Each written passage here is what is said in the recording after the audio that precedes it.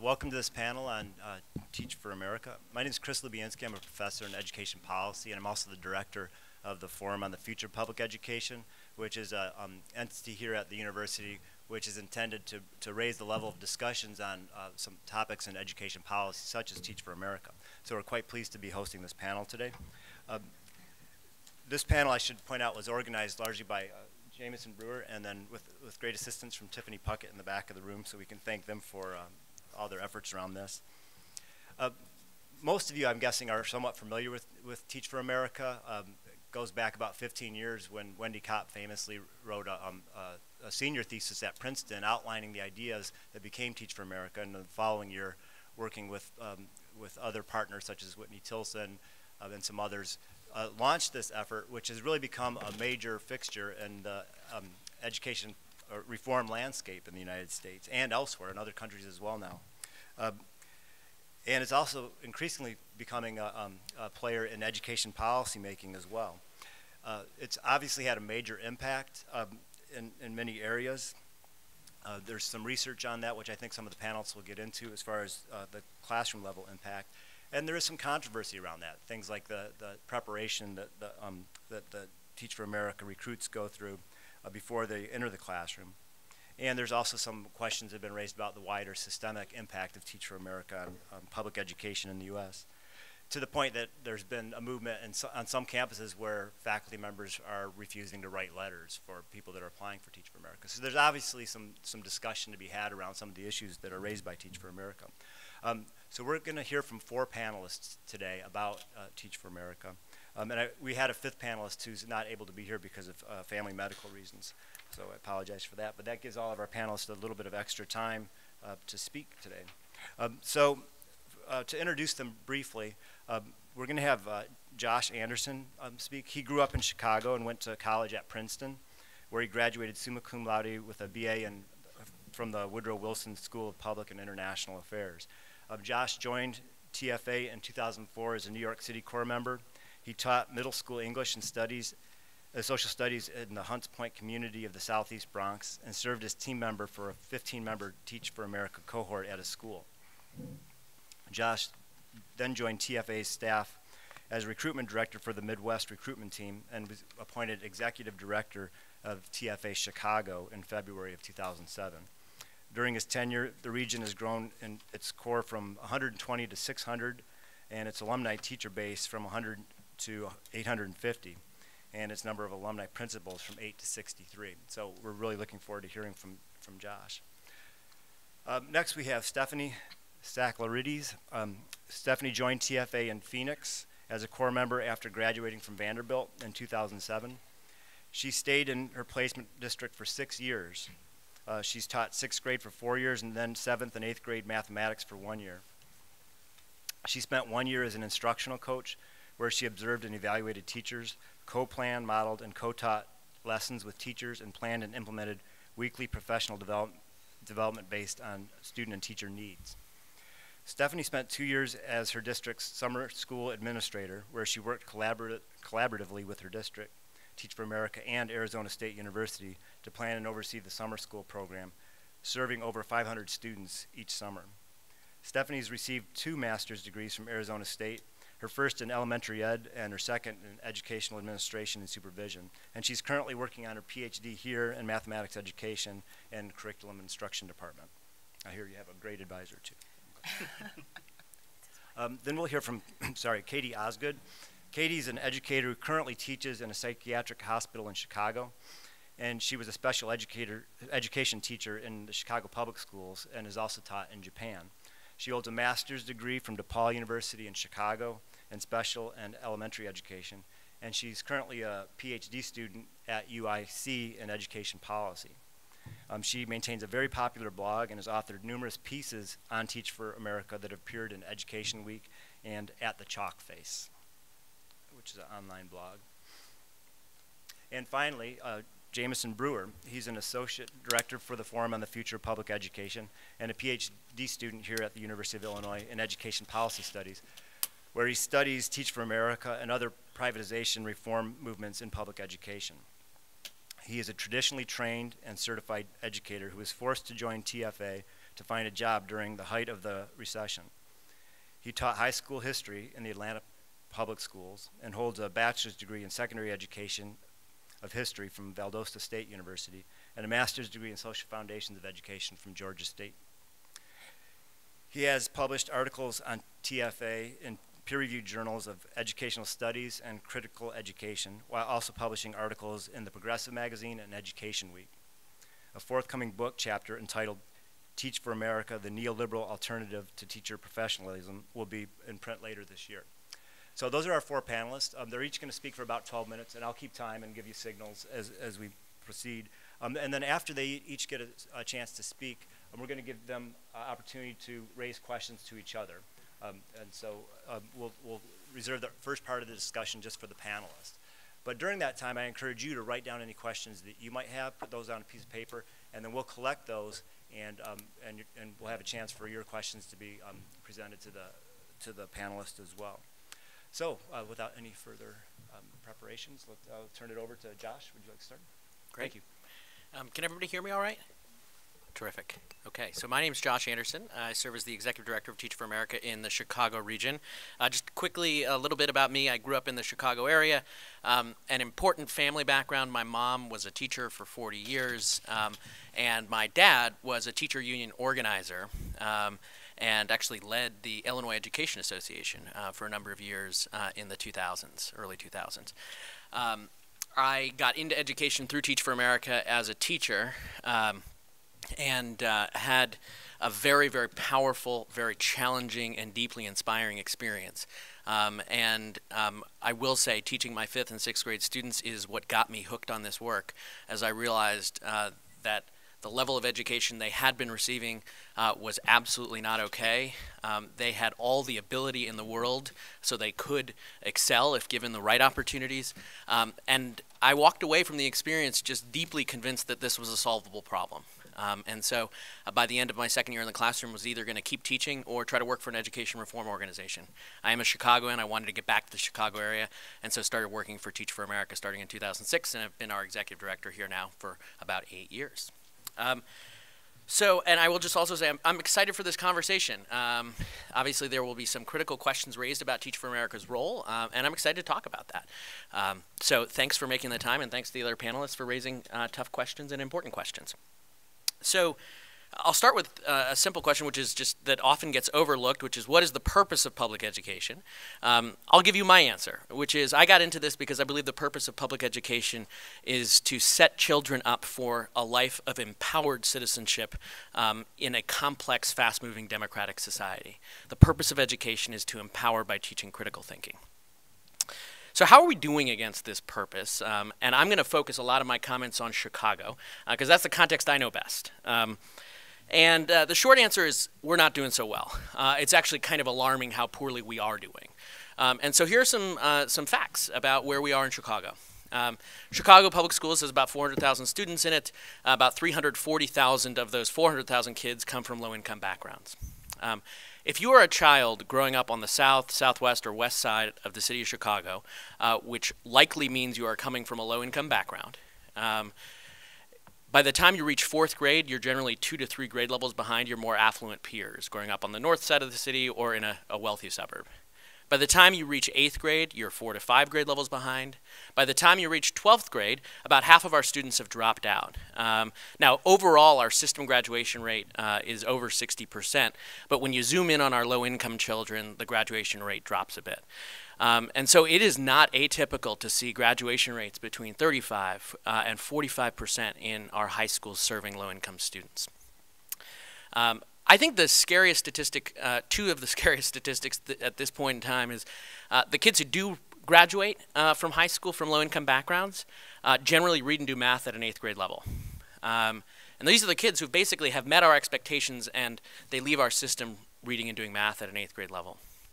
And for kids from a low-income background in the city of Chicago today, they have an 8% chance of going to and graduating from a 4-year college by the age of 25. Think about that for a second. An 8% chance of going to and graduating from a 4-year college by the age of 25. And think about what an essential gateway to opportunity college education is today. And think about how alarming it is that the vast majority of our students aren't getting that opportunity. I share all that because it paints the picture of, one, we've got a moral problem, which is we're not delivering on the promise of equal opportunity for kids coming from low-income backgrounds. We've got a political problem, which is that we're not tending to the future of our democracy by setting kids up to thrive and navigate within a complex society. And third, we're undermining the lifeblood, the future viability and competitiveness of our city, of our country, by not educating this core group of students. It is just a profoundly unstrategic thing to do. So there are moral, political, and very practical reasons why we should all care a whole lot about this. The good news in this whole equation, and I think basically anyone who's spent time in a classroom will tell you this, the problem isn't our students. Our kids have all the ability they need in the world. And there are countless great examples now in the form of dozens of schools and literally more than 1,000 classrooms in the city of Chicago where kids are making growth that doubles or triples the system average, and where kids are going to and through college as the normal outcome versus the outlier outcome. So we know that when we give our students the opportunities they deserve, they thrive and excel. So not only do we have a massive and urgent problem on the one hand, we know that it's solvable. And that's not to minimize things that are happening outside of school. It's just to prove a simple point, which is that when we give kids the educational opportunities they deserve, education can be the thing that changes a person's life trajectory. So what's Teach for America's role within this equation? We have a simple role, which is we are a leadership development organization. So we aim to attract, support, develop great, diverse talent for the leadership talent for the fight for educational equity and excellence. How do we do that?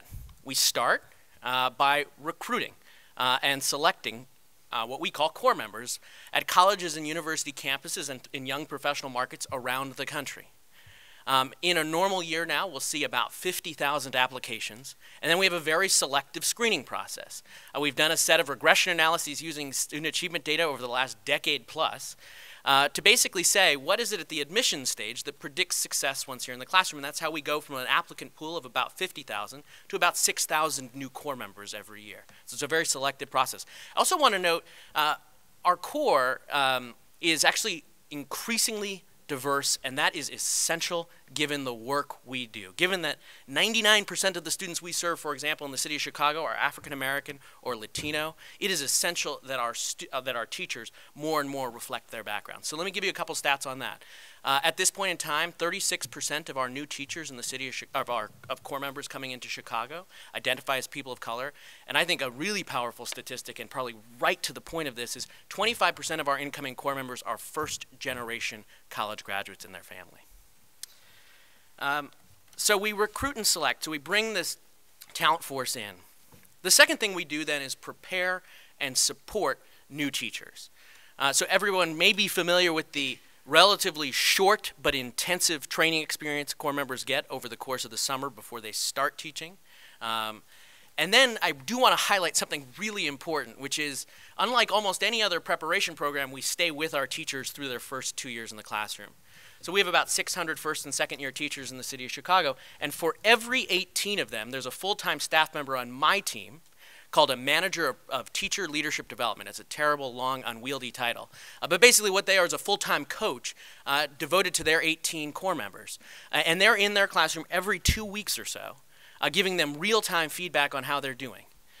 So that we make sure that our teachers are learning and developing, because we believe that essential learning, and I don't think anyone would disagree with this, essential learning happens once you're in the classroom. And if we can be there to provide a mirror and to be a coach to help you get up that learning curve faster, that's going to be immensely important. In terms of the preparation and ongoing support, I just want to say a really simple thing, which is I think what we should focus most on is we can talk about all the different inputs, from how you admit to how you prepare, to how you support. But what matters ultimately in this equation is how do the kids do in the classrooms. And so I'm going to, again, talk about the Chicago data. We've worked really hard over the last 8+ years to make sure that we have reliable, valid, rigorous, and benchmarkable student achievement data for our teachers' classrooms. So what that means is the vast majority of our teachers either use an elementary level assessment called NWEA or a high school assessment called ACT, which you're probably familiar with. And basically what you see when you look at the 600 core members classrooms in the city of Chicago is our teachers lead their students to an average of 1.5 to 2 years worth of progress in the course of a normal school year, which is basically doubling the typical rate of growth you're seeing in across the system. So we can fixate on the inputs, but the critical thing to know is we see very promising evidence about the teacher impact. The last thing I'll share is the last thing I'll share about our model is we start by recruiting and selecting, then we train and prepare new teachers. And then the final thing we do is try to accelerate and clarify the pathway to leadership for our alumni. Because the idea of Teach for America in the long term is that people will come in and be transformed, be sort of totally galvanized by this experience of meeting and working closely with their students so that they become lifelong leaders and advocates for fundamental change in education. And so here's what you see. We basically see that in a normal year now, 65+% of our second-year core members stay in the classroom for a third year in Chicago. We see that 70% of our total alumni base are working, and this is again Chicago, that's what I'm talking about the context I know. 70% of our total alumni are working full-time in education. And what that has led to is the following. As I said earlier, we have 850 alumni who are still teaching. We have now 63 of our alumni in the city of Chicago who have become principals. And we have nearly 100 more folks who are assistant principals and deans. On top of that, we have a couple hundred people who are working full-time in education, as I said, but not necessarily in a school-based context. So they're working in this growing ecosystem of education reform nonprofits, advocating for supporting schools to get better. So that's a short window into what we do. I just want to say two further things, which is I think it's always good to sort of show and sort of reflect on what you hear as criticisms or critiques. And so the two most frequent critiques or criticisms of Teach for America you hear are the inadequacy of the preparation and the lack of retention of the alumni. And so I just want to bring you back or sort of pull out some key data points in what I just shared. We can talk as much as we want about how short the training is, but there are three complex things going on that are leading to pretty good student achievement outcomes. One, we are highly rigorous and selective in the teacher selection process. Two, we're providing highly intensive and relevant training for your early days in the classroom. And then three, which people never talk about, we provide highly intensive support to our first and second year teachers once they're in the classroom. Thank you. And what that leads to, again, is really promising student achievement outcomes. Again, locally, the NWA and ACT data, and nationally, sort of you see, sort of, for example, the most recent Mathematica study showing that core members teaching math were leading their students to an additional two to 3 months of learning growth in the course of a normal year. But again, I'm going to keep us to the Chicago context because that's what I sort of oversee and know best. The second critique around alumni retention, which is basically the way you usually hear it is, boy, Teach for America, that could be an interesting idea, but then they leave. It's 2 years and out. They're trained to be and set up to be short timers. And again, that's not what we're seeing. It's really important, and it's absolutely the purpose that 70% of our alumni are making their careers in education in Chicago. That's exactly what we intend and what we want to be happening, because we want our people to become lifelong leaders and advocates for fundamental change in education. And again, you've got this growing teacher base of 850. The average tenure of those teachers is 5 years. And then this growing group going into administration after 5, 6, 7 years in the classroom, gaining an administrative certificate, and going on to lead their own schools. So I will stop there. I'm sure there will be lots of great questions throughout. I hope that's helpful just to sort of set the context and explain some baseline facts about what we do.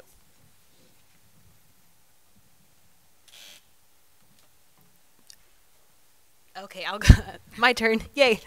Okay, so thank you everybody for being here. So I'd like to start by just telling you, providing you all with more information, more details about my experience in Phoenix. So first I'd like to tell you about some of the ongoing projects I had in my district, which I'm still very excited about. I started a composting program in a community garden at my placement school. So families from the community could come in, they could plant fruits and vegetables, and then harvest them and eat them at home. I coached numerous sports. Middle school cheerleading was an experience for me. I organized school-wide talent shows and spelling bees. I entered teams of students over the course of 6 years into math and science competitions at ASU. I was recognized for my district for having outstanding student growth. I received an important award from my district, the You Make a Difference Award. I received a teaching award from Teach for America. I also hosted numerous interns and student teachers over the course of 6 years. And I bring this up to stress that none of this would have been possible if it weren't for the ongoing support that I received from my school district, but also from Teach for America. And that's what I want to spend some time talking about right now. So, as you heard from the bio, I was placed in Phoenix, Arizona, in a self-contained 6th grade classroom. So, I had the same group of students all day long, and I taught every subject. So, math, reading, writing, grammar, science, social studies, everything. And the year that I was placed in Phoenix, there were 2 other core members who were placed at my school, as well as 9 core members across my small district of 6 schools. So again, I want to spend some time talking about this support that I received that helped me do those things that I mentioned at the beginning. So I had all of the support that I could have asked for and wanted in my district. So first, thinking about the school team that I was placed on my 6th grade team, there was a very strong veteran teacher who served as like the anchor for my team. And she welcomed me. She was also Greek, maybe that helped. But she welcomed me with open arms. And I would lesson plan with her. I would go to her and say, you know, I'm having this difficult situation with a student. What can I do to make things better? I would, around parent-teacher conference time, I would ask her, you know, how do you do parent-teacher conferences? What is your format? And so she's somebody who I stayed in very close contact with for my 6 years and even now. So having that very strong mentor on my team, that anchor, was definitely very helpful. So moving beyond this mentor teacher, my school had something called curriculum peer teachers, CPTs, that were essentially instructional coaches. And they would come and meet with my team once a week, show us instructional strategies that we could turn around and implement in the classroom. If I wanted, they could come in and model a lesson, co-teach a lesson with me, again, so that I could learn and develop and grow as an educator in this profession. And then beyond that, there was tons of support from my administration in Phoenix. I distinctly remember at one point sitting down with, I think, the head of assessment, whose background was in mathematics, and having a discussion with her about, you know, how can we conceptually teach students why the standard algorithm for dividing fractions makes sense, and turning around and teaching that to students. So again, I had a ton of support in my district. On top of that, I was very well supported by Teach for America. So in my day, and I realize they've changed the name for it, we had program directors who were essentially assigned to core members who were responsible for our professional development and ongoing learning. I had 2 different PDs in my 1st and 2nd year, and they were just outstanding, intelligent, amazing individuals who really helped me. I remember, again, sitting in different coffee shops in Phoenix on the weekends, lesson planning with these individuals, creating rubrics with them, discussing how I would roll out a writer's workshop in my classroom. So having that one-on-one support. If I wanted them to come and observe me teach something, to receive critical feedback that I could turn around and use to, again, improve my instruction and my practice, you know, they were in my classroom and ready to help. And on top of that, over the course of my 2 years, Teach for America offered numerous professional development opportunities, and I attended many of them, and I still remember them vividly, and leaving these sessions and thinking, wow, that was really helpful. I can turn around, implement this in my classroom, and just finding them to be very, very useful. So again, I felt very, very much supported in my district, between my district and Teach for America. So as you know, I stayed for 6 years. So clearly after my 2 years, or during my 2 years, I fell in love with my school community, the teachers on my team, the teachers across my school, across the district administration, my students, families, the community, and of course it wasn't even a decision of whether or not I would stay. I couldn't picture myself doing anything else that would make me feel so happy and fulfilled. So of course I stayed. So I'd like to tell you kind of a little bit more about what happened, and as I call it, my tour of the district after my 2 years. So I stayed in my placement for 3 years. I did 6th grade self-contained. At the end of my 3rd year, there's one middle school in my district, and they had an opening for 7th and 8th grade mathematics. In Phoenix, 7th and 8th grade math positions are extremely hard to fill, and so I had my middle school math endorsement, and I agreed to just to move up and to teach 7th and 8th grade math, which was nice because I got to loop with some of my students. And so I taught 7th and 8th grade math for 1 year.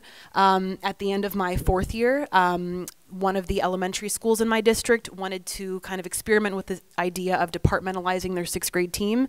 So instead of having one teacher teach everything, all of that really beefy, meaty content at the 6th grade level, saying, you know, one teacher will do math, reading, so on and so forth. So I moved down, I helped spearhead this departmentalization. I taught 6th grade math only, and I served as a mentor for teachers in grades 4 through 6. At the end of my 5th year, I learned about this opening at another school in my district for an instructional coach position. At the time, I was working on my 2nd master's in administration and supervision. And I thought, wow, this is a great opportunity. So I applied, I interviewed, and I was very excited to accept the position. And part of my excitement was, again, thinking back to that initial support that I received as a beginning teacher from my district and also from Teach for America, and wanting to provide that same type of intensive, ongoing support for other teachers to help them improve their practice. So that really just molded my conception of the role. Let's see, what else do I have to share with you?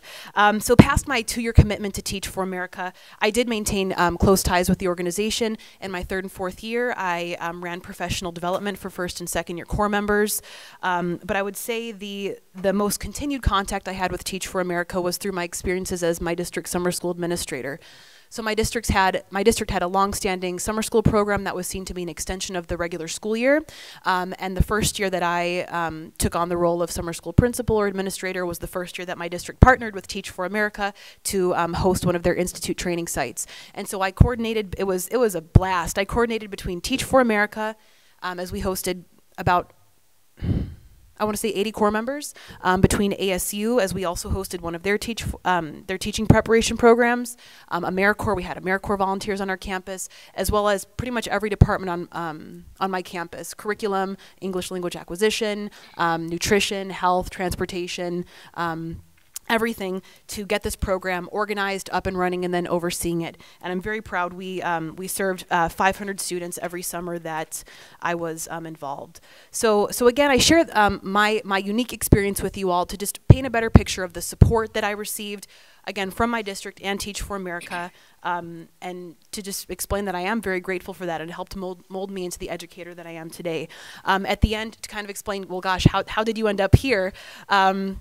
So at the end of my 6 years, I decided that the best way to be a better resource for a Title I district and my students and families in the community was to continue my education by pursuing my doctoral degree. So the plan as of now, and we all know things change, but is to return after my program to a Title I district and serve once again in the role of an instructional coach or a principal or a district level administrator.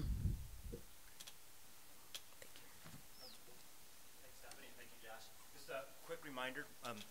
Before we go on to the second half of our panel, if you do have questions, please write them down, and if you just pass them to the outside of the rows, we'll pick them up and collect them that way.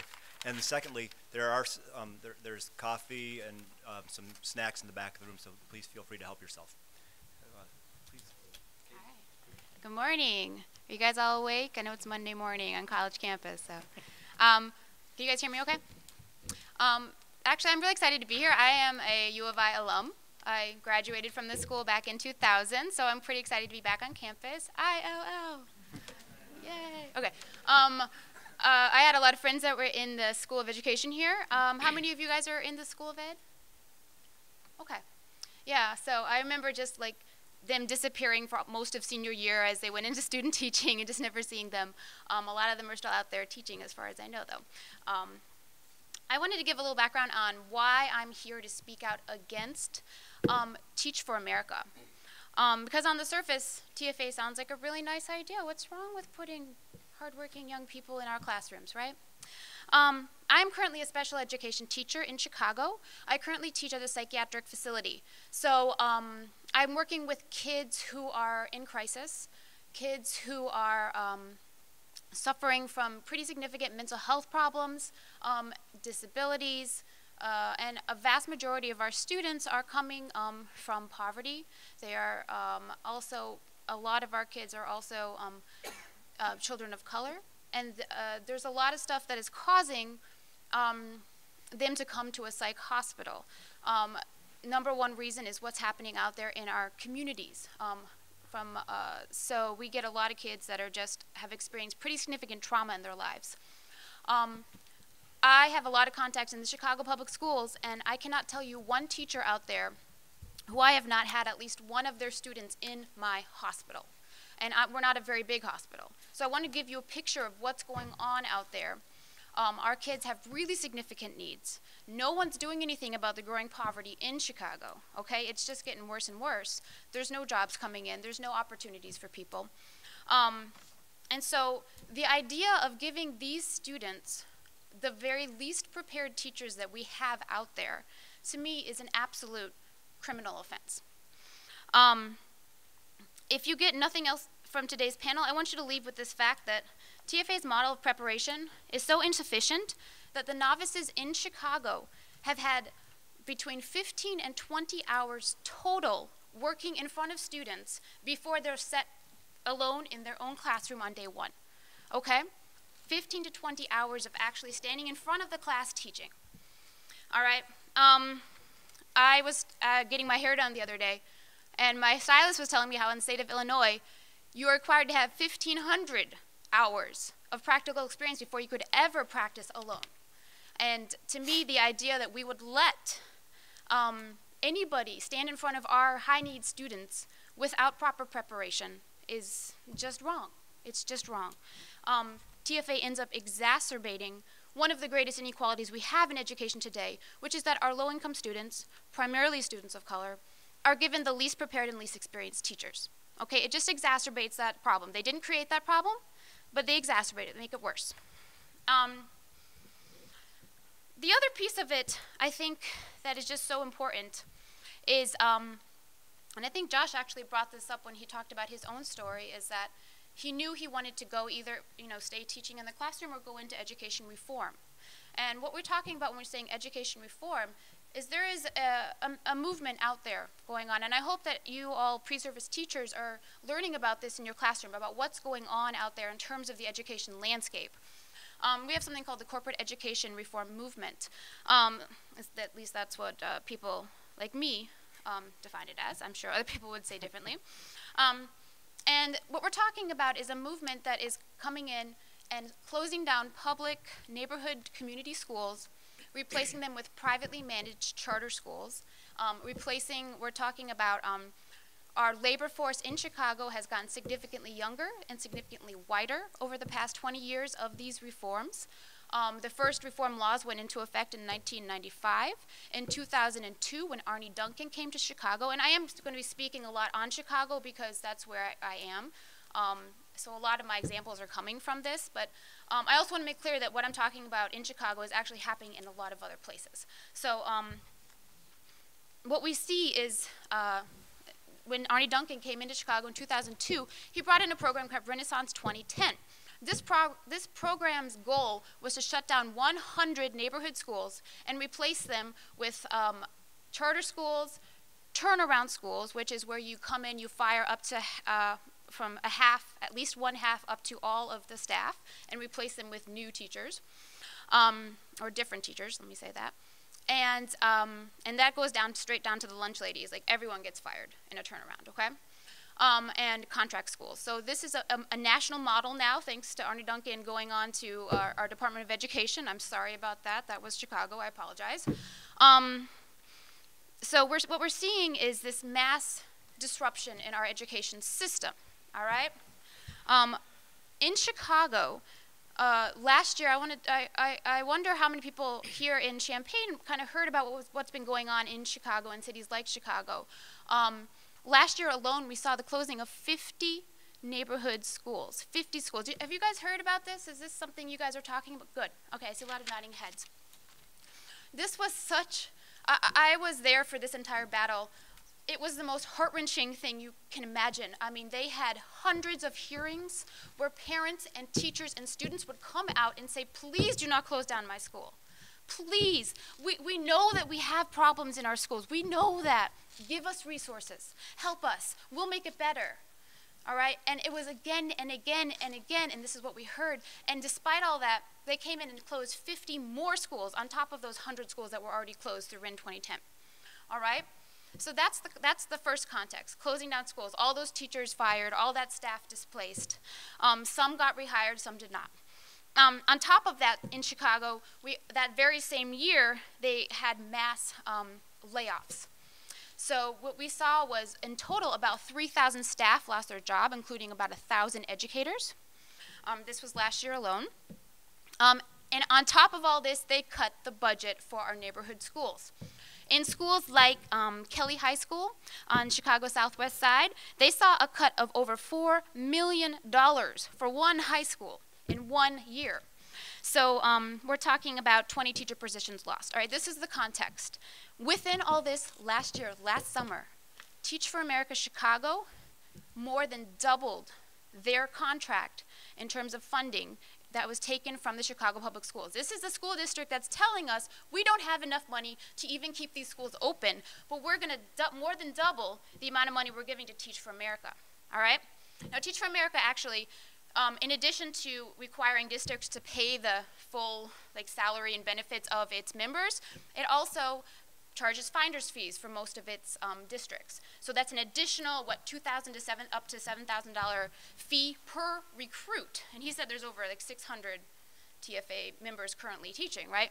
With over, 325 new recruits this year alone.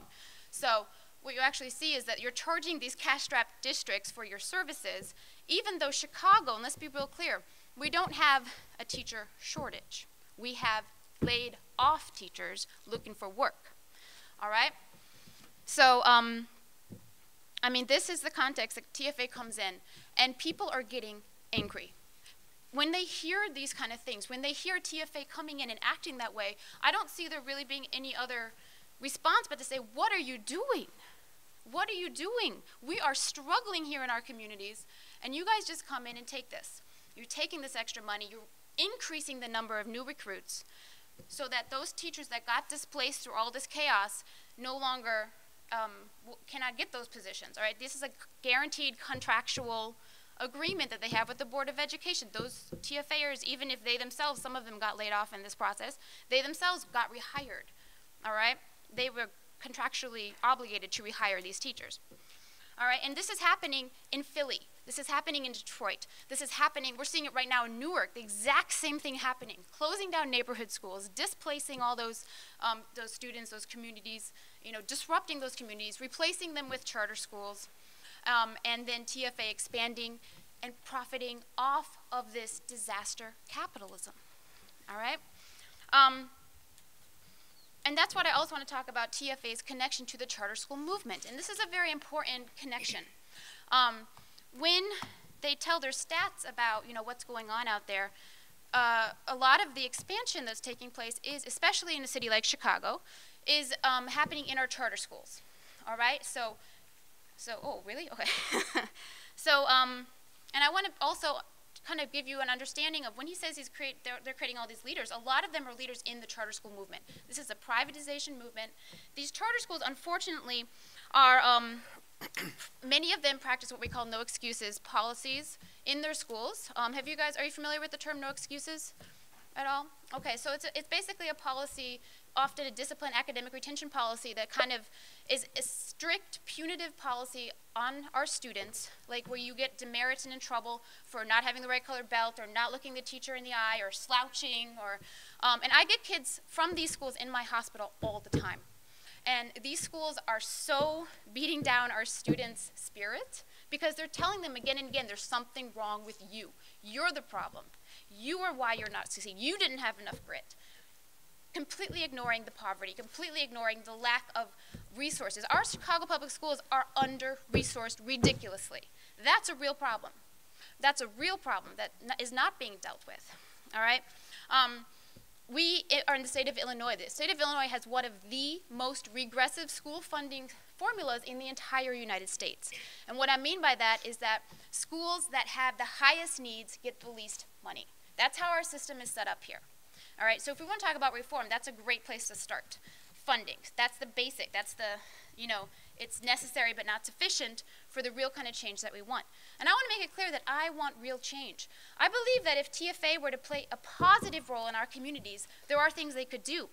I think, for example, my idea is always giving their hardworking, wonderful recruits that really want to do, and I believe the people in TFA are good, you know, well-meaning people, that if they were to give us assistant teachers paid for out of TFA's coffer. I mean, TFA has cash. They got money, okay? They've amassed over $1 billion over the past 5 years in their entire national organization, okay? So they could be using that money instead of hiring all the MLP, I don't know, all their PD, whatever. You know, they could be using it for other things. So I just want to encourage Teach for America to pay attention to what's happening out there and to change to meet communities and students' needs. Thank you. Hi, so this is working. Thanks to the panelists for being here. Thanks to Dr. Lubianski for moderating. Thanks very much to Tiffany Puckett for all of her help logistically. So to talk a little bit about my personal experience with Teach for America, I'll start with this. You know, TFA shapes policy and practice by holding itself up as an exemplar example for teacher preparation. And it's through my experience as a traditionally certified teacher and Teach for America core member that I ground my current research on TFA and the larger privatization movement. So let me expand a bit on my background. I, of course, going through college, had 2 years of general education, followed by 2 years of content, pedagogy, and methods courses. So that's teaching you how to teach, then a full semester of student teaching. I graduated in the fall of 2007 with the intention of getting a job during the summer of 2008. But if you recall, the recession really kicked in 2008. And so what we found as graduating teachers is that, particularly in the state of Georgia, I can't say that every county instituted a hiring freeze, but you can pretty much say that the entire state enacted a hiring freeze because they could not afford to hire new teachers. The hiring freeze lasted from 2008 to 2010. I actually got a job as a substitute teacher. Starting in 2009, they lifted the ban for substitute teachers. I was thinking, well, hopefully when the hiring freeze lifts, I'll be able to get a job. There was one interview that was, or one position that was open in 2010. The opening received over 300 applications within the first 72 hours. I'll say that again, 300 applications within the first 72 hours. It actually came down to me and another candidate. After going through 3 rounds of interviews with assistant principals, I finally got to interview with a principal who told me, look, I'd love to hire you, but I have a standing policy to not hire teachers who have not had at least a handful of years of experience to teach in my kind of school. A side note, that same principal the very next year took 8 new TFA teachers. It was the first time those core members went into Gwinnett County. So for me, that either showed a dramatic change in his policy of hiring people or perhaps an invisible hand at play. After not getting that job, someone said to me, you should apply to Teach for America. And I said, well, what's Teach for America? I've never heard of him. They said, well, they'll get you a job. I said, hey, great, that's all I care about. So I did apply. And I did get in, but despite being certified and having a license in the state of Georgia to teach middle or high school history, I was brought on to teach elementary special education. I spent weeks during the Summer Institute advocating for myself for my position to be changed, only to have my commitment to closing the achievement gap questioned. Close to the end of Institute, I was actually offered a job outside of Teach for America teaching middle school history. And after forming TFA of that job offer, I actually even said, why don't you consider this your placement in Gwinnett County since you want to expand there. I received a phone call within 12 hours of informing TFA about switching my position. And they said, look, a job in Atlanta Public Schools has just come open at a high school teaching history. Would you like that? Which was interesting to me, having been on the job market for almost 3 years now, that within 12 hours, the job magically came open. So something you should know, the very first day that I met my principal was the first day of pre-planning. He'd never seen my resume, didn't even know my name. I later found out that due to low student population projections, of the 4 social studies teachers at the high school, one of them was actually leveled. That means that there was no justification for having 4 social studies teachers, so they said we have to reduce it to 3. That teacher was leveled the day before I showed up, making the count 4 again. So that extends my personal narrative, and I'd like to talk a bit about the research. So Teach for America's Institute, which is an insight that's been largely unknown to most researchers, given that most research has been done from the outside in. So during the 5 weeks, the first week, there are times where core members are observing classrooms, but their lead teaching predominantly takes place in the last 4 weeks. In fact, they accumulate about 125 hours of session time, but something you should know, most of my research is in the Atlanta Institute. The average time of teaching for the person teaching these core members is 2.5 years. So that means someone's been in the classroom for 2.5 years. They serve as the curriculum or literacy specialist teaching new teachers. As Katie said, actually at the Atlanta Institute, core members receive about 16 to 18 hours of lead teaching. Though the environment is not very realistic, in fact, the average classroom has about 10 students in it, endless amounts of visitors. I worked as a school operations manager. My job was going into classrooms and videotaping core members. I'm sure you can imagine that having a video camera in the back of the room changes how students interact with their teachers. Of course, real-time coaches, TFA partners with Lee Cantor's Assertive Discipline program, where struggling core members are actually wired up with a radio, with an earpiece into their ear, with a real-time coach sitting in the back of the classroom, feeding them real-time information or intel about whether Johnny's paying attention, where to stand in the classroom, what to say. Katie mentioned this, but I'll mention it as well. And putting TFA's 145 hours of training into context, specifically here in Illinois, she mentioned the barber or cosmetologist requires 1,500 hours of training before you can become a licensed cosmetologist. That's 1,034% more than TFA. If you want to be a massage therapist, it requires 500 hours. If you want to be a licensed hair braider, it requires 300 hours, right? So I submit to you that just simply attaching the word rigorous or intense to 145 hours does not make up for the fact that they receive over 1,000% less training. So TFA's theoretical framework, they largely operate off of what's known as the academic impact model, and it's really outlined with Stephen Farr's Teaching as Leadership, among other documents within TFA. And essentially, the rhetoric goes like this. We've studied teaching. They don't use the word recipe, but it's implied, that we have the good recipe for teaching, and we know that at the base of all teaching are teachers' beliefs, mindsets, and skills. Those naturally inform teacher actions, which naturally inform student actions, which naturally inform student outcomes. So during Institute, when core members are being assessed and when they're in their 2 years of teaching, when they're being assessed, whether it be their core member advisor or their MTLD, they say, were your students successful, yes or no? If the answer is yes, we can celebrate you because you're at the foundation of that. If the answer is no, we know who's to blame, and that's you. In fact, it's so stressful that Teach for America contracts with a counseling hotline during Institute in case core members are feeling overstressed, thoughts of suicide, etc. Certainly, counseling services are not typically associated with traditional training programs. We've actually now, myself and a few other researchers, documented thoughts of suicide among core members, clinical depression requiring heavy doses of medication or resulting in the core member quitting. So that's the theory, and here's the practice. It reinforces the belief in a recipe for teaching, one that typically centers on teaching to tests, and that college leadership skills, so part of the application process, that college leadership skills naturally equate to teaching skills.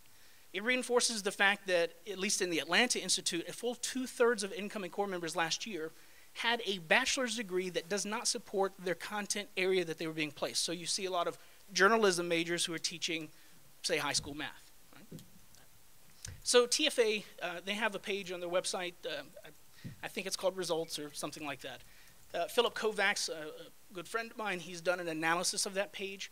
In fact, of all of the studies that Teach for America promotes as, look how good we're doing, 59 have actually been classified as providing mixed or irrelevant results, 33% are completely irrelevant, and only 8% show positive results. But there's a caveat to the positive results. In fact, as Josh mentioned, last year, Mathematica produced a study that indicated that high school TFA teachers in math outperformed their counterparts, which are their questions of sample choices, that they added an additional 2.6 months of learning. But there's something you should know about those 2.6 months of learning. Translations into days of learning is done by a procedure that is never explained or discussed.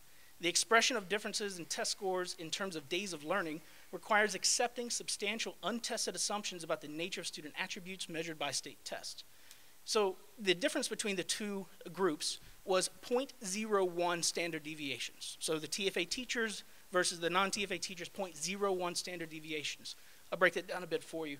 That indicates that 0.0000%, meaning 0.000025 of the variation can actually be explained. So that certainly paints a different picture than the use of extra days of learning or extra months of learning. So TFA's role in the larger education reform realm, essentially I think it's fair to say that Teach for America has effectively privatized teacher education into fast-track entry. So that is, if you want to be a journalism major but you want to be a teacher, there's no need to go through traditional training programs. There's no need to have, myself, I accrued over 1,400 hours of observations, classroom, pedagogy methods, classrooms, and also my student teaching experience. You don't need that. We can fast track you into the profession, which of course, imagine physicians opening up their profession to people who want to get a fast track spot in the surgery room, operating room. Pro-reform policymakers see Teach for America as a way to save money on teacher pensions. Yes, most districts pay a finder's fee for Teach for America, but in the long run, if you have people who are not staying and not committed to teaching, what you save on are pensions and retirement, right? In fact, the number, I've seen lots of different estimates, but it is in the hundreds of millions of dollars nationwide that are being saved by having people think of teaching not as a profession, but rather as a temporary gig. Replacing public schools, Katie talked about this with charters staffed by Teach for America. In fact, nationwide, I know it's different in Chicago, but nationwide, most charters don't allow unions, so it is a form of union busting. Replacing traditional teachers, again, Katie mentioned this in New Jersey just last week, I think it was last week, 700 teachers, Newark, I'm sorry, 700 teachers received pink slips. All the while, they also increased their contract with Teach for America to bring in more core members. There are massive amounts of core members that are placed in special education. And what you should know about special education, during the course of Teach for America's Institute, at least from looking at the schedules from the Atlanta Institute, again, I can't speak to Chicago's, if you are positioned or slated to teach special education like I was at the time, you actually get 2 hours. You get a 2-hour training session on what it means to be a special ed teacher, right?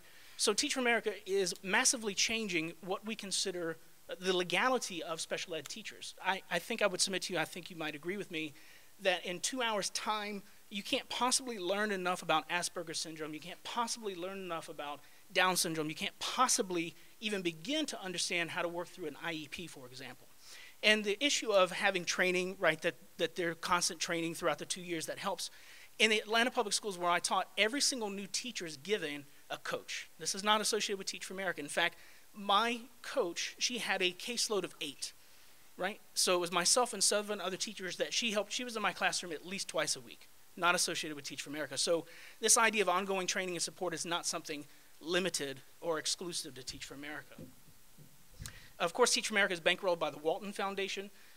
You know, as a company, and this is my personal opinion, a company like Walmart that makes so much of its money based on inequity, I think it quite curious that they would try to use that money to end the same inequity that provides them with workers and consumers. They're changing the way we hire teachers. Of course, MOUs. Here's an MOU from Oakland in which they outlined that the Oakland Unified School District will place 43 Teach for America teachers total. Quote, specifically, the district will reserve positions for 7 math teachers and so on and so forth. So they're changing how teachers get hired. And further, TFA is shaping reform policies by facilitating the political careers of its alums via its spinoff arm of Lee. So many who are saying, so in fact, many who are staying in education are folks who actually work for privatization organizations. I myself respond to the alumni survey every year. I'm considered staying in education. I don't think it's in the same way that TFA would consider staying in education. But I do want to stress as I close, I do believe that, in fact, I know, most of the core members that I've met, most of the people in Teach for America, they're really great people, they're well-intentioned. There's some of the most fantastically motivated people I've ever met. That my critique of Teach for America should not be seen as an endorsement for the status quo of how we prepare teachers and how we look at the teaching profession. But I will certainly say that if a ship is moving in one direction, you have to slow it down and turn it around before you can start having alternative conversations. So, thank you. Thank you. Thank you to the panelists. I do want to reserve time at the end for your questions, and we've already gotten some good questions submitted, so we will get to that. But as I said, I wanted to set aside some time right now to give each panelist the opportunity to respond to the things that were said. So what I propose we do is that we'll go in the same order, and I'll give each person, say, 3 minutes to raise questions, respond. And then if you want to ask other panelists questions, that's fine. I won't count their response against your 3 minutes, but I do ask you to keep your responses brief just so we can get to the audience's questions as well. So if that's okay with you, Josh, we'd start with you. Sure. Yeah, Thank you. Thanks. Okay, so a few notes. First, let's just talk about how hiring works in the city of Chicago, because I think it's just helpful to actually understand this and level set on the facts. So Katie mentioned we have a contract with CPS. I want to explain very clearly how this contract works. First of all, it didn't double last year. It went from 1.2 million the previous year to 1.6 million. But the way it works is we do get sort of a $2,000 per recruit fee for everyone that ends up getting hired in CPS. But we are not, and I want to say very, very, very clearly, we are not guaranteed those positions, right? Our people have to get hired by principals. So if you actually want to think about that for a second, actually, like CPS, once they link into this contract with us, they actually have essentially a financial disincentive for our people to get placed. So absolutely positively, there is no obligation for them to place our people. Okay, I want to make that abundantly clear. Second, hiring in the city of Chicago, whether it's in charter schools or traditional schools, is principal-led, principal-driven, as I believe it should be. So no Teach for America teacher, no new teacher, no veteran teacher gets hired into a school unless the principal actually selects that candidate from a group of candidates. I mean, selects that person for the job among the group of candidates that are out there. So we actually think of it as a very healthy signal that basically principals are actually in a very competitive hiring market selecting our candidates. It suggests that they think they do a pretty good job. I also want to make the point that last year in the city of Chicago, yes, there were lots of teachers laid off. I want to bring you back to the summer of 2010. All of our teachers, or sorry, I shouldn't say all, 95% of our teachers who were teaching in traditional district-operated schools were laid off in the summer of 2010. So basically, we are not immune to this, as Katie alluded to, at all. But even last summer, where there were all these budget cuts, which led to the reductions in force, there were something on the order of 2,000 new teachers hired in the city of Chicago. And something like 20,000 people applied for those jobs. So we're applying for and competing for those jobs alongside others. So it is a principle-driven process. The contract does not in any way, shape, or form obligate CPS to hire our people. That's one point. Second point. You heard, I think what is common in these kinds of conversations, which is a fixation with the inputs, and the inputs of how short the training is and so on and so forth. And again, I just want to bring you back to sort of 3 key things we're doing that are leading to student outcomes. First, selection. So I want to talk about, and we should have a real conversation about the rigor of selection process for schools of education, for Teach for America, for any teacher preparation program. Because it's not like it's an easy thing to get into Teach for America. The average GPA of our people is a 3.8. 95% of the people who come into Teach for America have held a substantial leadership role on their college campus and so on and so forth. So we're bringing in really great leadership talent. So selection. Intensiveness of the training, and I will say, I would be the first to acknowledge, I think there are major ways in which we can improve our training. We're really excited in the city of Chicago this summer. We're running our own training institute, right? So this is a move within the organization. Regions will begin running their own training institutes if they opt to do that. Our training institute this summer will be a little bit longer, and it'll look a lot different than it has historically. And then the third thing we're doing is the intensive support. I should have put this in historical context. Teach for America has been around for 25 years, but when I entered the Corps 10 years ago, the ratio of support was 1 program director or coach, now we call them the MTLD, the Manager of Teacher Leadership Development, that's the role I referred to earlier, 1 of those guys for every 75 Corps members. And today in Chicago it's 1 to 18, and that's an investment we decided to make locally. And that's what's leading to good results. And I do want to just say really clearly, The evidence on, like my best understanding of the external evidence on Teach for America, when you look at the studies that do the right sampling method and so on and so forth, is that basically you see a sort of somewhat limited net positive impact on student achievement versus other teachers in the same context. What's really exciting to me is, as a result of lots of hard work, you've seen really substantial gains and really terrific progress in Chicago, and we know that by looking at NWA and ACT growth data. So anyway, but I would bring you back to the inputs versus outcomes conversation. I think that's really important, and it often gets lost because all these analogies to the medical profession and so on and so forth will be marshaled.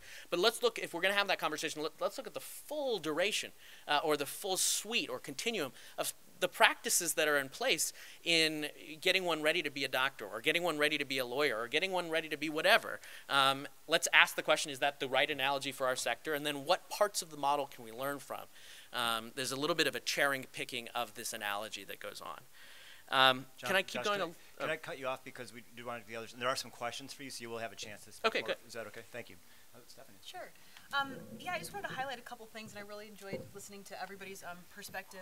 You know, Josh highlighted just the intensive amount of support that Teach for America teachers receive, and again, like that's what I want to highlight. Again, like through my experience, describing to you all the type of support that I received, yes, from my district, but definitely from Teach for America. That was, you know, a very positive quality for me and my experience in Phoenix. And just along those lines, I definitely consider Teach for America to be a regional organization. I share with you my experiences in Phoenix, and I realize that it may not be typical and consistent across regions across the United States. So that's what I would like to highlight. Okay, I guess there's two things I want to kind of hit upon. First of all is this kind of talking about student outcomes, this idea. I want to highlight what we're talking about here is standardized test scores. And I hope that you guys, pre-service teachers especially, have an understanding of what standardized test scores are, what their history is. Standardized test scores, IQ test, all these things actually come originally from the eugenics movement.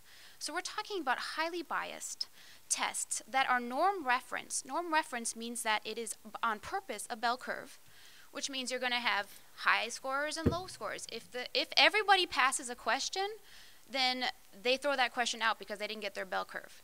Okay, so this is designed to tell a certain population of our kids that they're failing or they're behind or they're not doing well. Okay? That's what they're talking about with student outcomes. I'd love to have a conversation about real student outcomes in terms of, you know, critical thinking, which you brought up earlier, and I think is incredibly important. Are our students out there, are they active in their communities? Are they making a change? Are they, you know, honestly, I could care less about what their NEWA score was or the ACT score, honestly. We need to move away from this kind of education for our students because it's racist and it is classist, and we need to stop treating our kids like they're numbers. The other thing is, I do want to talk about, I guess, how Teach for America has kind of warped teacher preparation, which I think Jameson alluded to a little bit.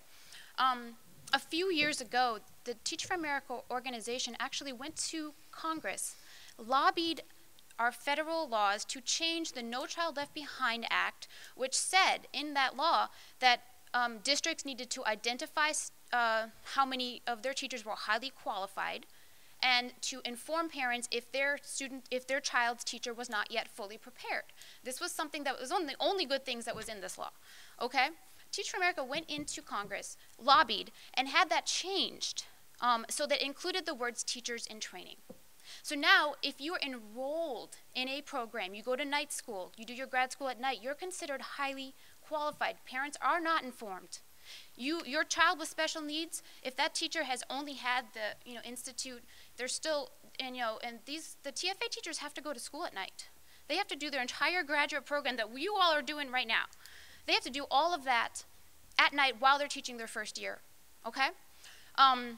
So, I mean, and this had a huge impact. We're seeing an explosion, a proliferation of fast-track programs. We're seeing a proliferation of these really pedagogically empty and vapid programs that really are about moving test scores, moving test scores, moving test scores. We're not talking critical pedagogy. We're not talking, anti-racist teaching. We're not talking about activism. So, am I out of time? Okay.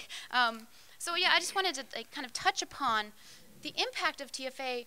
Just it ripples out in so many ways that is damaging to communities and to our students, and we have to focus on that. So just to pick up from Katie's point, again, I really can't speak from a lot of intelligence about Chicago, but just thinking about Atlanta, so the state of Georgia provides provisionally or alternatively certified teachers a provisional certificate. In fact, my wife is a middle school math teacher.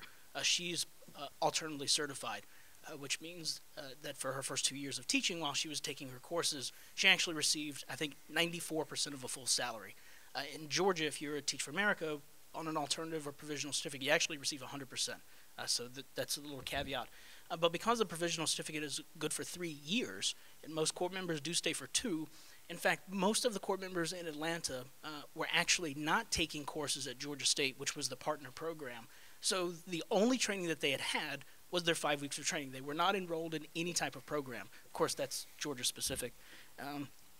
So in the question of inputs versus outputs, I think the previous Mathematica study, I think maybe 2007 or 8. 2004, yeah. 2004, okay. It predominantly showed that Teach for America core members very minimally edged out math, their counterpoints in math.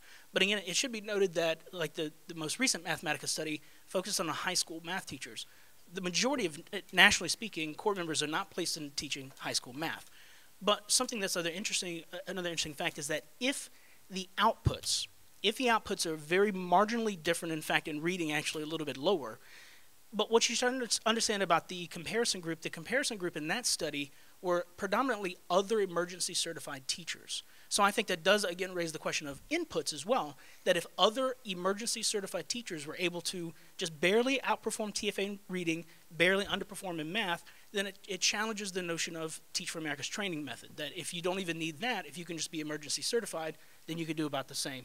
I think that districts do have a financial incentive to hire Teach for America teachers to pay for the finder's fee because it's $2,000 in the case of Chicago versus decades of matching retirement savings. So there is a long-term financial incentive. And I do have just a brief question. You mentioned that in the summer of 2010, about 95% of core members were laid off. Do you know how many of them were rehired the immediate fall?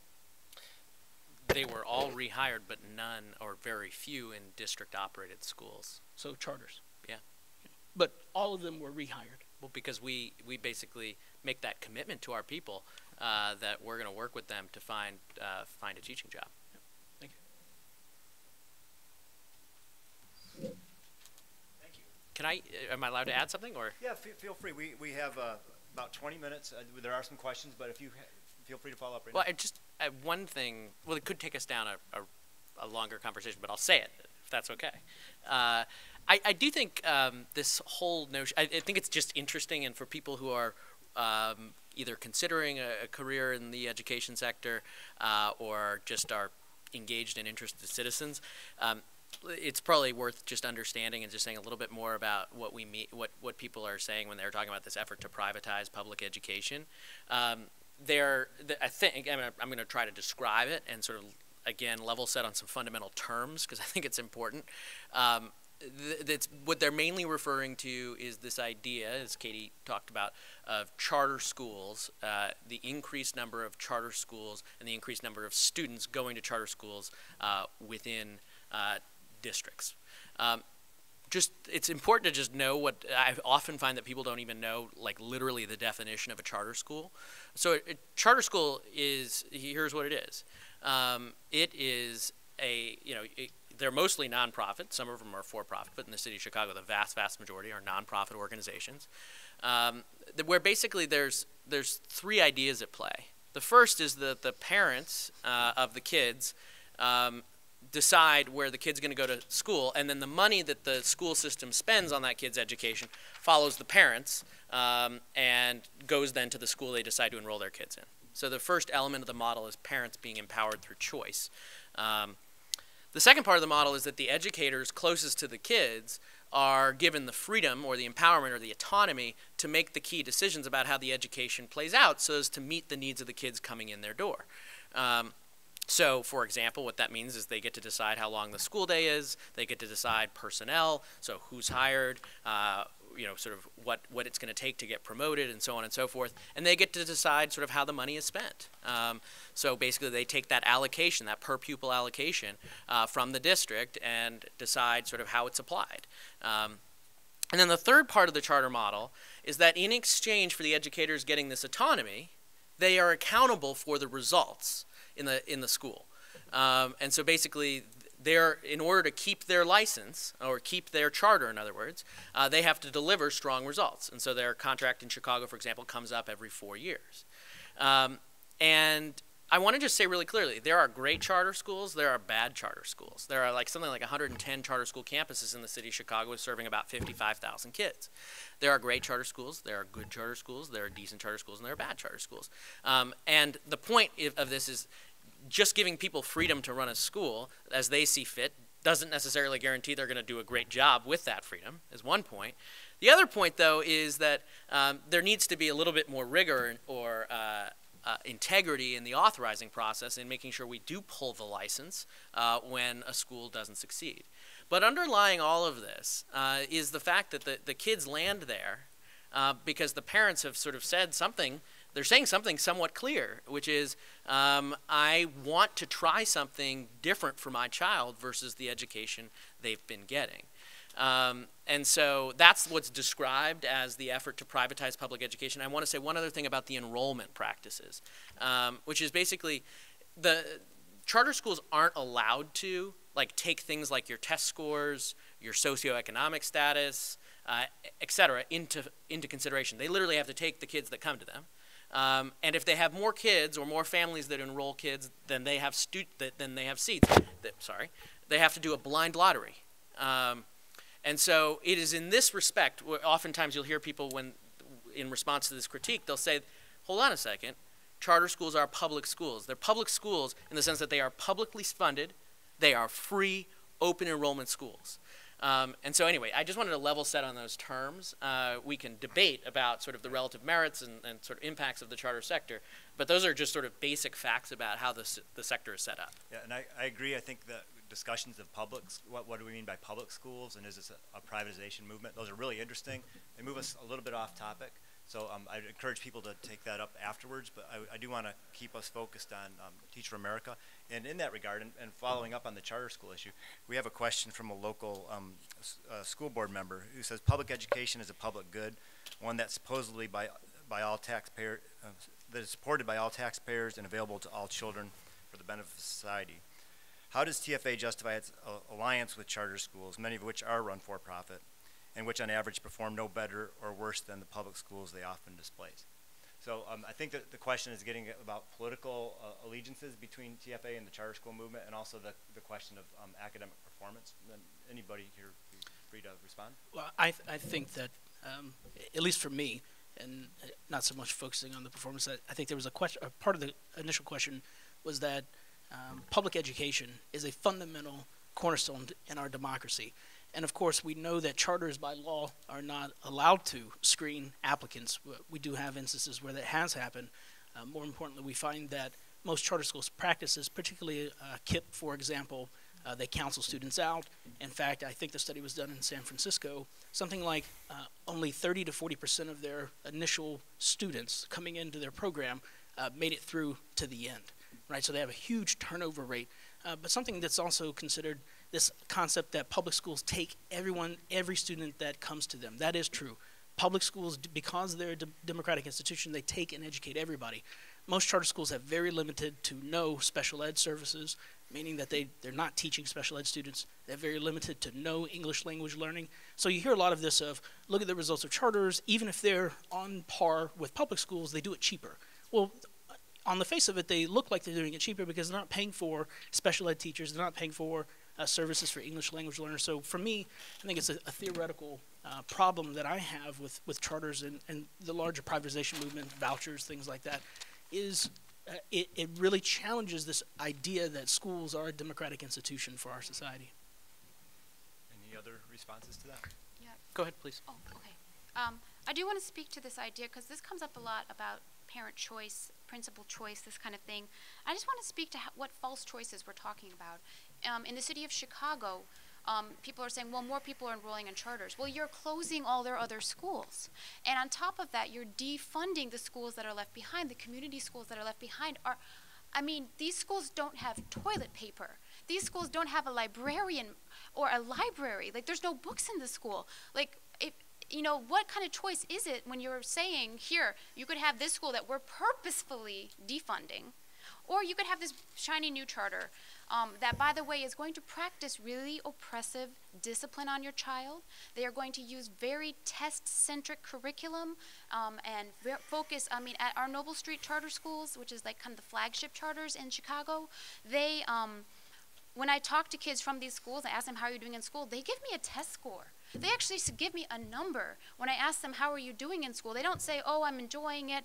Oh, I'm having trouble. Oh, math is hard for me. They give me numbers. And it's so drilled into their heads that this is what teaching, this is what learning is. So I want to speak to that. And I also want to speak about the fact that the district is not allowing the choice of choosing your neighborhood school anymore. They're not giving parents that choice. So it is a false choice when parents are coming out by the tens of thousands to hearings and saying, do not close my school. Do not close my school. Please. This is my community school. And it also speaks to the democratic participation. Charter schools do not have, in Chicago we have something called local school councils where 6 parents from the school, 2 community leaders, 2 teachers, and 1 teaching staff as well as a principal, and in high school a student also is a member of these bodies that can make decisions about their school. Charter schools do not have this intentionally. There is no democratic way to participate in your schools other than saying, I want to take my child out when something bad happens. Parents have no say in the discipline. They have no say in that longer day. It's decided by a board, usually a corporate board.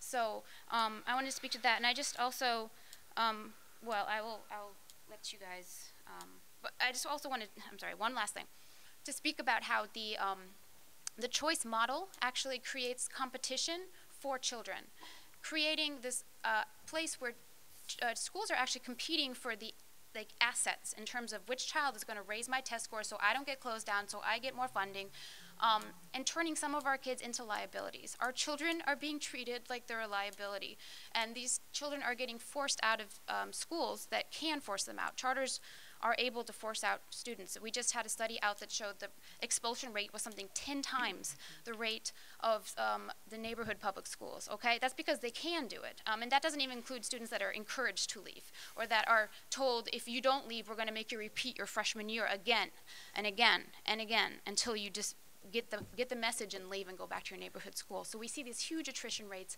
and these policies are just, I'm meeting all these kids that are so depressed and so anxious and literally suicidal over these policies. So I want to really give it that human face too. This is damaging to children, and that's why it needs to be stopped. So I'd love to respond to the initial question. I think it was, how do we justify our partnership with charter schools?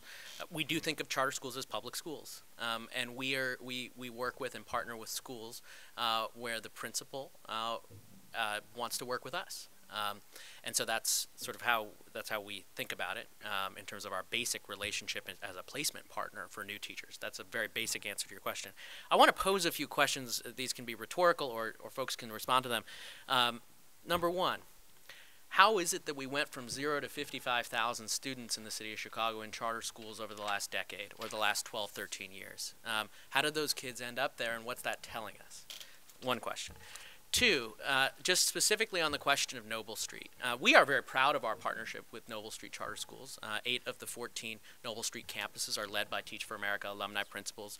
A large number of their teachers are core members, but more so actually TFA alumni. We're very proud of that partnership.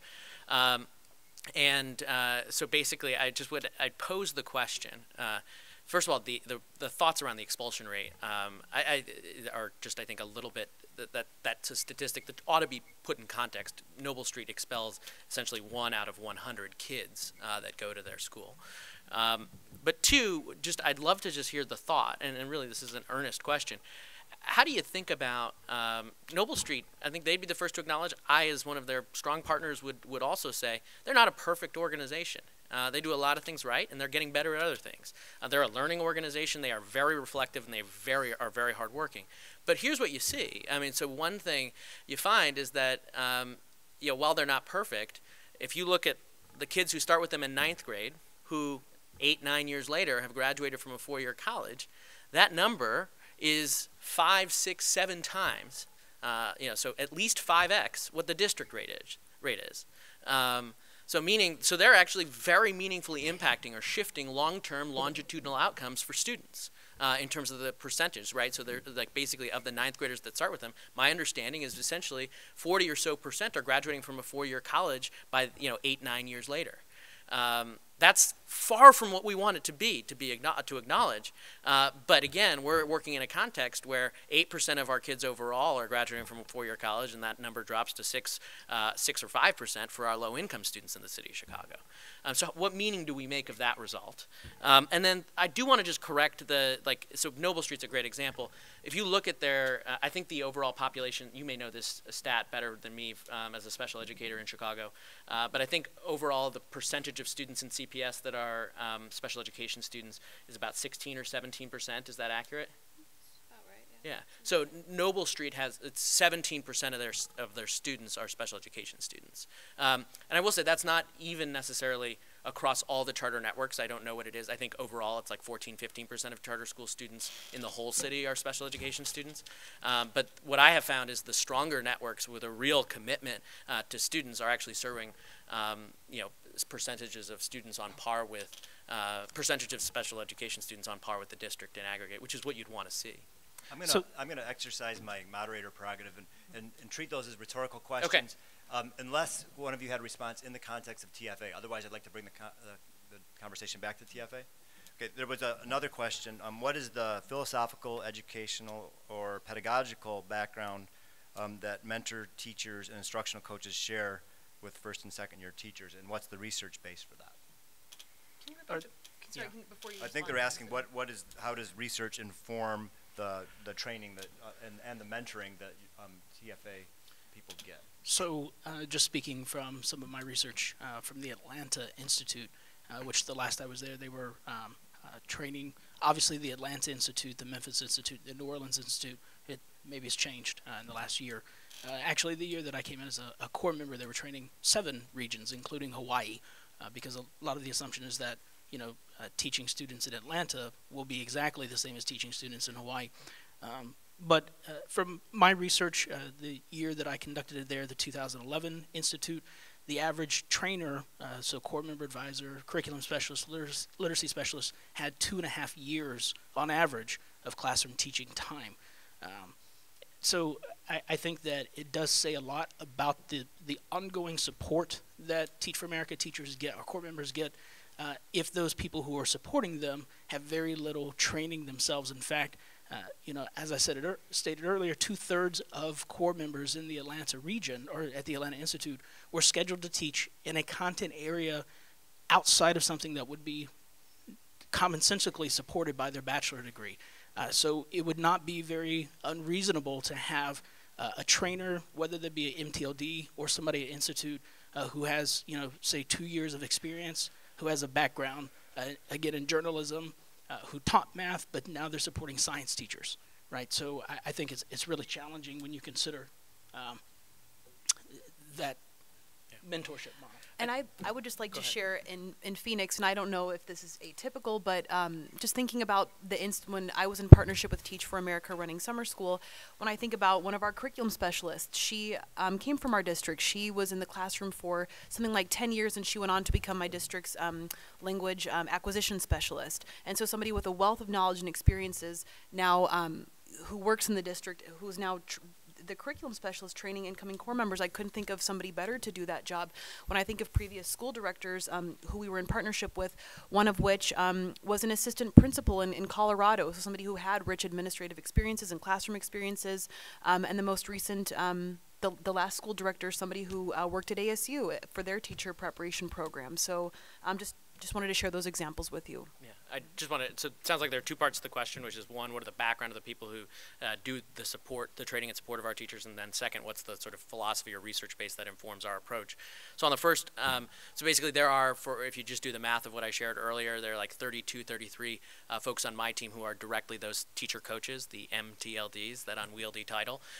Their backgrounds vary. They're almost all, all but one or two of them, came through Teach for America as teachers.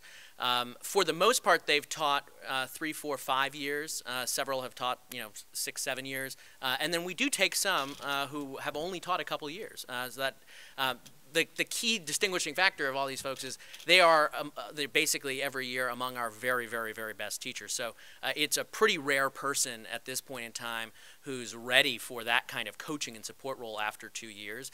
So it's more the norm that people would have taught a few more years. So that's who they are. What's the research base or what's the pedagogical approach?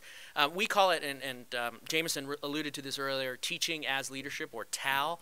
And so it's a kind of a cool research base, I think, which is basically over the course of 15 plus years, we've had student achievement data coming out of teachers' classrooms. And we've sort of basically honed in on what you might call the sort of some profound bright spots, which is basically, and made the determination or made the decision to really spend substantial time understanding when a teacher achieves real breakthrough results with their kids, what is it that's going on? And to Katie's point, it's not just breakthrough results in terms of test scores. They're sort of one at an aggregate level, they can indicate where something kind of interesting is happening. But then when we talk about a bright spot, we're talking about not only are the test scores going way up, but the longitudinal outcomes, the sort of mindsets, the sense of self-efficacy the students possess, all these things are shifting as well. And we did this sort of bright spot analysis over many years, basically to figure out what is it at the teacher level, what kind of teacher habits, and then underlying that, what kind of teacher mindsets are leading to these breakthrough results. And the model we came up with is called Teaching as Leadership, and it's a simple idea, which is that to achieve breakthrough results in our context, just as in many contexts, requires great leadership. And we define that as meaning a few things. One, really clear and compelling vision for the destination, where kids should be by the end of the year and why that matters in their life trajectory. Two, a real culture of investment, shared investment and ownership of the learning goals so that kids and families alongside the teacher want to work really, really hard. Three, purposeful use of backwards planning. So basically it's an approach to planning that says you plan, it comes out of sort of a philosophy or sort of a pedagogy from Grant Wiggins, but basically it's sort of, you start with the end in mind and work backwards from there. Fourth, it's about using data in a way that it's helpful to you and your students in improving your practice over the course of the year. There is, I think, one thing we might all agree on. I personally believe, we may not agree on this, that the use of data in public education is a very healthy trend. However, I think oftentimes when it's used in ways that are, when it's used without full understanding of why it's being used, oftentimes you see odd, sort of redundant, confusing, stifling applications. And so basically, so I think there's a lot of misuse of data going on in public education today too. But we see teachers use data in an incredibly purposeful way.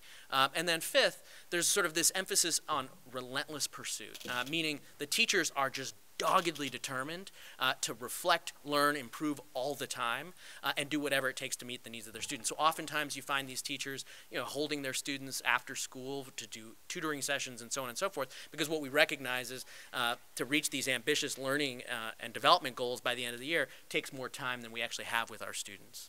So that's the pedagogical basis. There were a number of other good questions we simply won't have time to get to because I know some of our panelists have to get back to Chicago. But I would like to offer you each opportunity for any kind of closing comment, and please do keep it brief, a minute or less, if there's any last word you wanted to say. Jameson, would you like to start? Yeah, so just thinking, excuse me, thinking back to the title of the panel, Teach for America's Role in Education Reform, or something like that. I think that TFA is very clearly, even through disagreements on certain things, I think we can all agree that Teach for America has played a dramatic role in shaping the discourse around public education, the discourse around reformation. My issue, again, having been a traditionally certified teacher and also a core member, I think the direction that the larger privatization movement, and I include TFA as either being directly associated with that or by extension associated with that, I think that it's going in the wrong direction. I think you will see, or we will see, the continued deterioration of democratic schools for profit. And I think that just thinking about teacher professionalism, what it means to be a profession, I think it's a tough sell to say that whatever the training may be, whatever the results may or may not be, that some type of private effort, some type of very minimal effort adds any weight to the profession of teaching. In fact, it may undermine that. So finish with that. Stephanie, did you have any last minute comments? Oh, did you want to share? We'll go to you Okay, out of order. So again, I just want to stress that I view Teach for America as a regional organization. I've shared with you my experiences in Phoenix for 6 years, and again, I just want to stress my very positive experiences and the tremendous amount of support that I received from my district as well as Teach for America. And I know that my experiences are not unique. I'm still very well connected with other core members in the district, and again, I know that my experience was not one isolated, unique experience in Phoenix. And again, I thank you all for attending. Thank you. Kate. Okay. Yeah, I suppose I want to end with just, first of all, a request to Teach for America and people within it. I ask for a greater transparency in your organization. It is extremely difficult to get any information on this. I do not know where in Chicago TFA members are placed. We do not know. I mean, this stuff is not, they receive a lot of public funds, both local, state, and federal level funds, tax dollars, and it's very difficult to find out information about the organization. So I would really request just greater transparency. I don't know how that would look, but that is my first request. I do want to speak to kind of just the spin machine that is Teach for America, and just to be, it's very frustrating having these conversations because, for example, the example about Noble Street and their special education, I actually work with those kids. They're not the same population of kids. We're talking mild disabilities, we're talking, learning disabilities that can be helped within the mainstream classroom. I don't think Noble Street, to my knowledge, has a self-contained classroom. I might be wrong on that. But a lot of charter schools do not offer more least restrictive environments in terms of like self-contained, that kind of thing. They don't have to. The district provides it. Those kids can go elsewhere according to their model.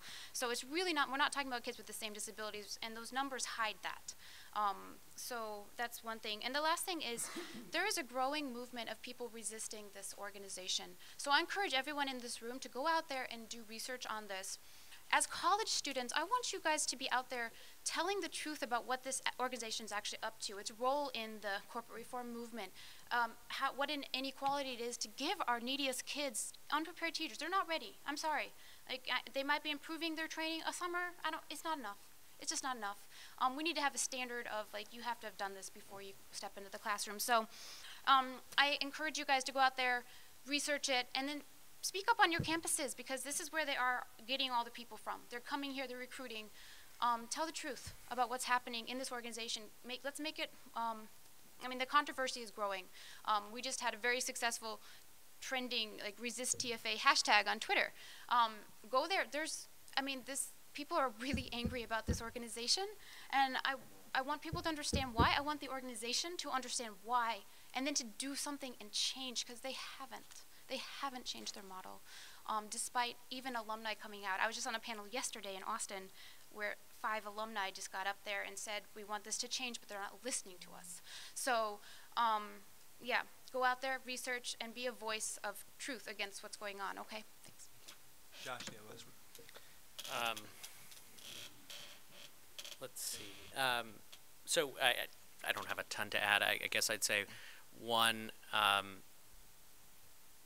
we're a learning organization, and I hope what you've heard today from me is that we're actually very eager to openly reflect on our practices, and that's what we do, and we actually evolve a great deal over time, and I often find a lot of critiques are actually rooted in pretty outdated understandings of our current practices. That's sort of one thought. Second, if you just look at our core purpose as an organization, I think we're actually making not just a big impact, which we all agree, but a very positive impact on public education in this country. And we're very proud of the core members and the work they're doing in their classrooms, and very proud of the growing alumni base and all the work they're doing to innovate, push against boundaries within the public education space. And I suppose I might just sort of wrap up with a question and a request going the other way, which is actually we do share a fair amount of information. And the request I'd have is, for my own experience when I was a teacher in New York City in a traditional public school, to the experience I have now working in CPS for the last 8 years, I would really like to understand the vision that we have for transforming our district-operated schools. Because I think we all can agree, we all said some version of this in our opening statement, the magnitude of change required is great. The urgency of the problem couldn't be greater. And therefore, we should be talking about radical, profound, fundamental shifts in how we do things. I find the charter sector interesting, exciting, because certain sort of requirements or certain sort of boundaries put on educators historically are removed so that they can really respond to the kids in front of them. Sometimes, and in a lot of places, that goes really well. And of course, there are things I said earlier about how I think the charter sector itself needs to evolve. I'd love to understand how we're going to evolve our district-operated schools, because it seems to me, and what I haven't heard from the NPE crowd and others, is a clear, affirmative, and substantial vision for reforming our district-operated schools, because I think it's not a tenable claim to say that the way they're set up today is likely to succeed even if they have more resources. And so I would love to understand that, because we are partners in this. We ought to be partners as opposed to in this polarized sort of state we're in today. And yet I don't hear a ton of specificity, concreteness coming from that side other than an increase of resources, which I think taxpayers and I think a lot of people who've been in this space long enough sort of realize, gosh, yes, we all agree resources are important, but within our current construct, it's hard to see how that moves the needle. So that's where the closing thought I'd leave with. I want to thank the panelists and the organizers, Jameson and Tiffany, for putting this together. The panelists in particular, this is obviously an issue that generates a lot of passion, so I appreciate you keeping things civil, and this was, I think, a productive conversation. So please join me in thanking the panelists.